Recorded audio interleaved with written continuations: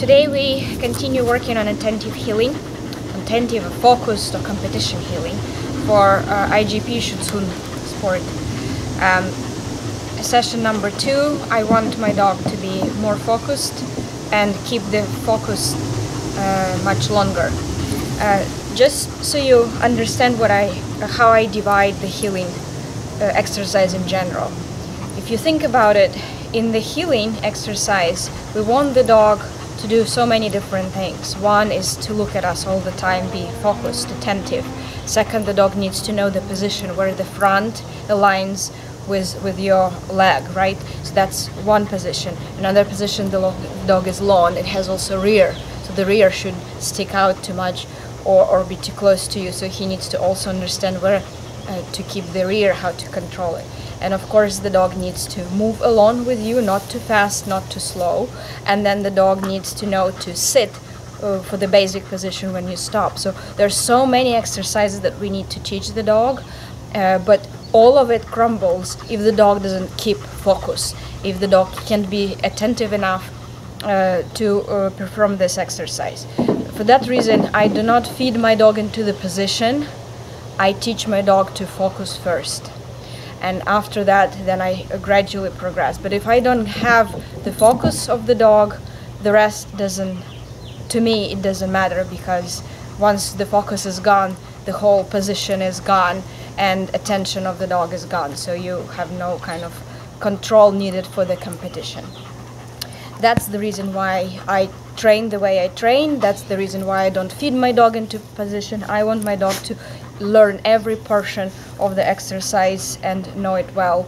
And once the dog is ready, then we progress. So today, you'll see I always have the flat collar, but mostly what's new today is that I have a leash on the choke chain, and today if he needs correction, he will be corrected.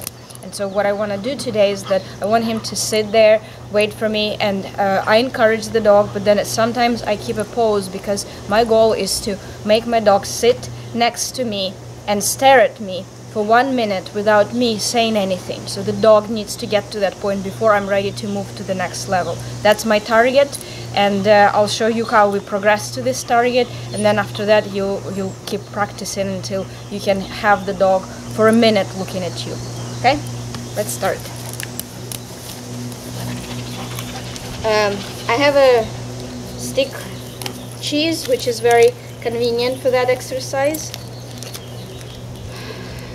because I'm simply just feeding the dog from my hand, and it's not too sticky, not too greasy, and he likes it, so it should be okay. All right, sit.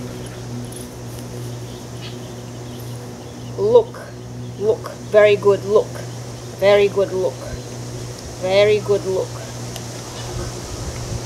Look. Good. Look. No. Look good. Good. Very good. Very good. Good. Good. Good look. I reward it right away, because when I moved my hand, he kept looking at me. Look, he's doing it very well. Good. So he's now getting that he doesn't need to look at the hand, but he has to look at me. Very good. Good look. Good look. And now let's keep the pause. Good look. Look.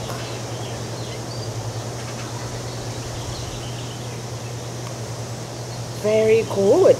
Good look. One again.